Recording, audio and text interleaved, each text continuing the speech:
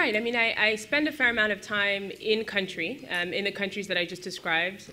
So, you know, I see actually a few different, I'll give you sort of two types of trends. One is on sort of product, and what are folks doing from that perspective. And I'll also give you some interesting perspectives on what's happening in terms of country expansion. So, from a product perspective, I think what we're really starting to see, and this is true across gaming, it's true across commerce, it's true across the board, mobile.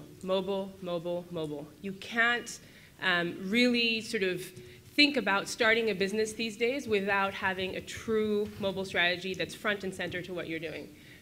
What I see is that a lot of companies sort of will start working on a concept, it's very sort of desktop focused, and they, okay, and now what's my mobile strategy? Now how do I start to, you know, either on the mobile web or sort of native applications, let me kind of translate what I have into that. I think the successful companies that I see are really pushing forward on that. They're investing time and resources in sort of thinking through how to do that. From a Facebook perspective, just so you guys have a sense, all the stuff that you build on Facebook, we have this thing called the mobile platform. So everything that you build, all of the bookmarks that you get, all the social notification channels, all of those things are available on mobile.